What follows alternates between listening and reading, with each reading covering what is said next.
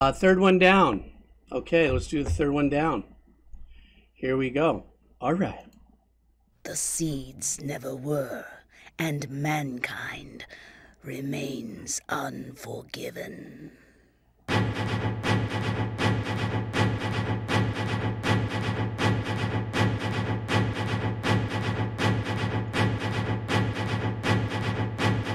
Crimson lights the sky, the birds still asleep. Whoa, it's spooky weird. It shines from heaven's safe keys. Children's songs we sung as soft as the breeze. And this feels our home. I long for those days. Very cool melody. I call out these prayers to the skies. Fill me with thought, see your face. I carry these memories inside, thoughts of the soul, colored by love. See me grow wings and fly high. Passion. Got to stop it right here. This is giving me the full-on Emogenous Heap, frou-frou, Bjork, if that's how you say her name, Bjork, kind of vibe. Now the aggressiveness of those, like, you know, sampled string, you know, that we're hearing to set us in this kind of a darker, it's keeping us in this dark pocket. But the beautiful floating melody is this kind of contrast between that darker, heavy things, and the performance and the sound of the tone of the voice, as well as the melody, is like, you know, almost like I'm a floating, flying bumblebee with a big stinger. Kind of a vibe.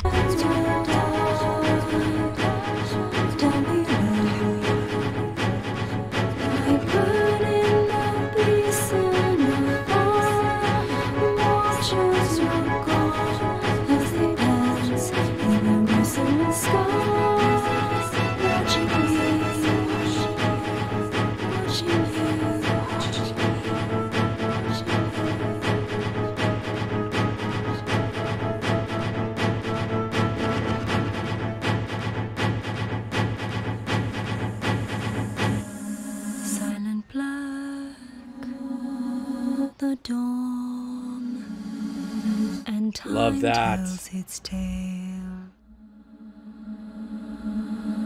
Dark and blood, it flows. The forest recedes. I love how dry her voice is, very intimate. Look within the dark, as deep as you dare. There inside you find destruction you see. I call out these prayers to the skies. Fill me with thought, see your face. Oh, I love that. Man.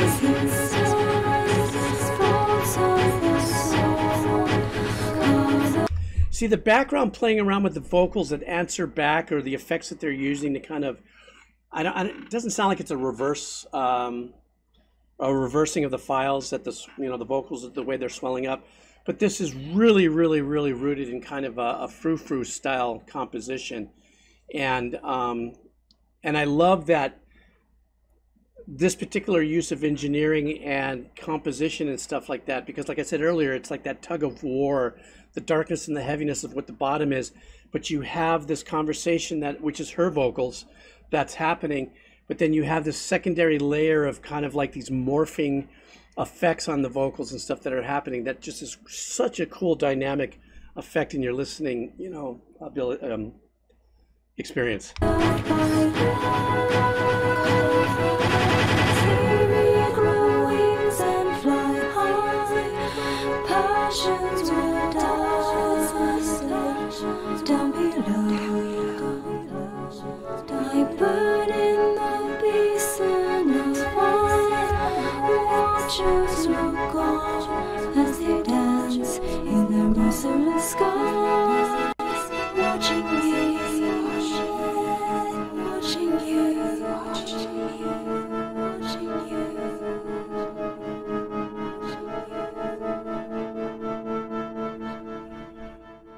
God, that was great.